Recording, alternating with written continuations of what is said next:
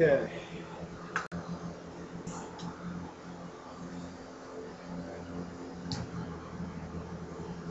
Okay, this is the gas dryer, but one of the first conceptual flaws about it is it uses sodium hydroxide. So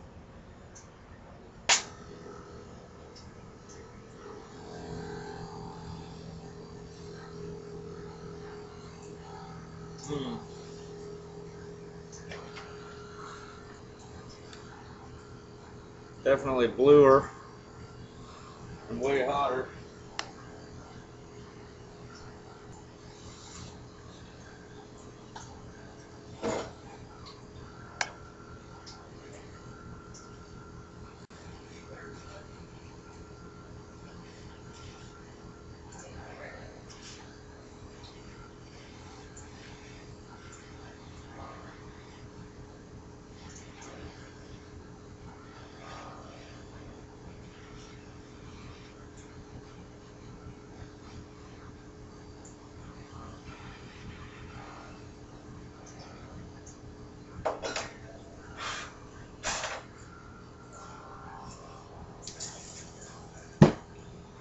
So I don't know if you can see how much hotter that was, but this torch never did that without a gas dryer.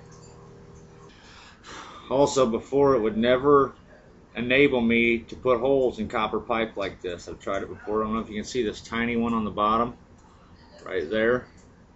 Really nice little precision hole. It never got hot enough to do that before. But in the end of this, I can already see where its crystals are hardening up. So it is absorbing a lot of water. This is a desiccant charge. It's not like a sponge moisture absorption deal. JD has a good footage of one of those working very well. But if you're trying to get an extremely dry flame, you have to use a chemical desiccant. A sponge doesn't suck water vapor out of air. That's just the way it works. So, okay, these two burns here were made without a gas dryer. This was made with a crappy gas dryer. This one here was also with an inferior gas dryer. A minute, that is still really, really blue. It's yellow with the light off.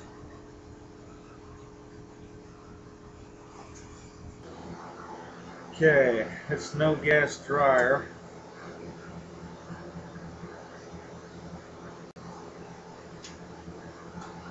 Okay.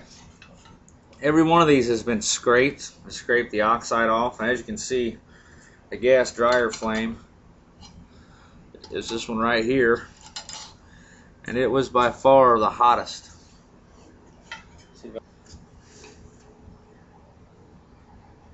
Yeah, it's chunking up in there. It's getting real wet looking in that end. So I'm definitely absorbing some serious water. It looks really wet right there.